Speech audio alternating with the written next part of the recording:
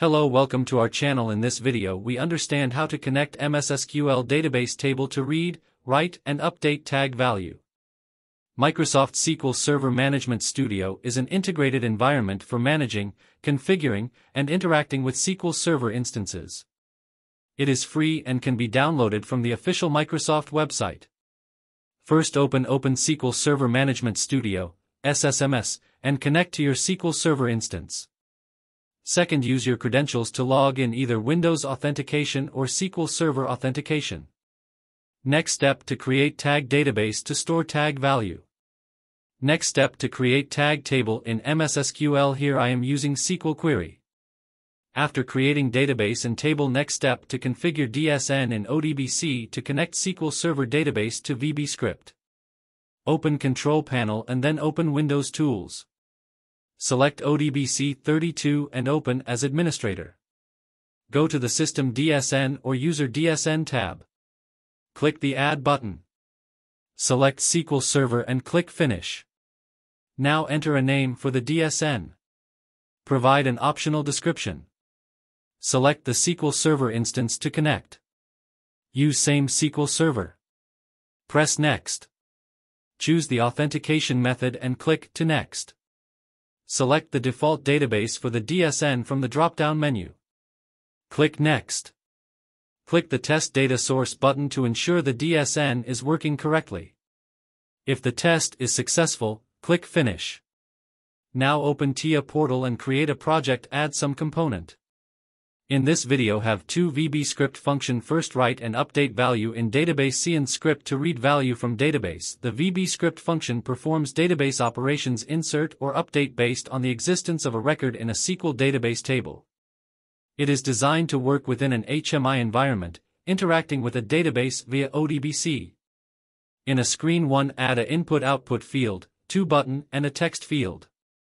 First button insert or update value and second button used for read tag value from table. Input-output field are attached with a tag. This tag value is stored in database table. And text field shows status of VBscript. Also add input 1 tag to a tag table and attached same tag into input-output field. Now open script and then add a new script. Rename this script to write_value.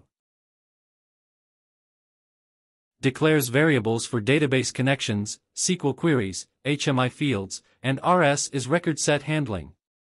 References the text field _1 on screen _2 in the HMI runtime for status messages.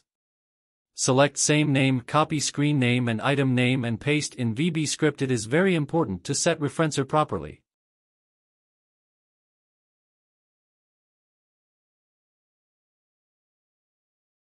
Next, defines the ODBC DSN name and builds the connection string for Windows authentication. Replace with your ODBC DSN name.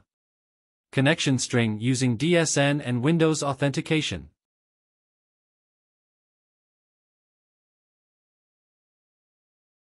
Defines the value to be inserted or updated in the database. Replace smart tags, input 1, with the actual value source. This line defines the SQL query to check if a record with tag name equals temperature1 exists in the tag table. Creates an ADO connection object and attempts to open the database connection.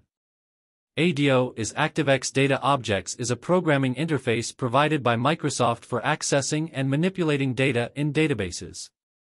It is part of the Universal Data Access (UDA) framework and is commonly used in VBscript, Visual Basic, and similar environments to interact with data sources like Microsoft SQL Server, Microsoft Access, or any OLEDB-supported database.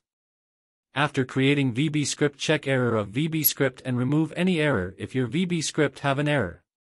If don't have any error, so add VBscript to button press event property. After adding script to button, start simulation to test VBscript subroutine function. The script checks if a specific record exists in the database. If it exists, the script updates the record. Otherwise, it inserts a new record. The HMI's text field displays success or error messages during execution. In this VB script we use a insert, update and count query. Insert query insert value in database. Update query update tag value if it is already exist. Count query count value if exist. Remember important point for proper operation. First, ensure the ODBC DSN is properly configured on the system. Second, select actual database, table and column to access data from database. Now next script to read value from database. In this video we use same DSN, same screen items and same database and table. According to your use you can configure. For more information visit our website or social blog if you have any problem in your VB script. Link is below. To read values from an MSSQL table using VB script, you can use ActiveX data objects. In this article have simple VB script help you connect to an MSSQL database, execute a query, and read table values. To connect MSSQL database first connect database then read value of table.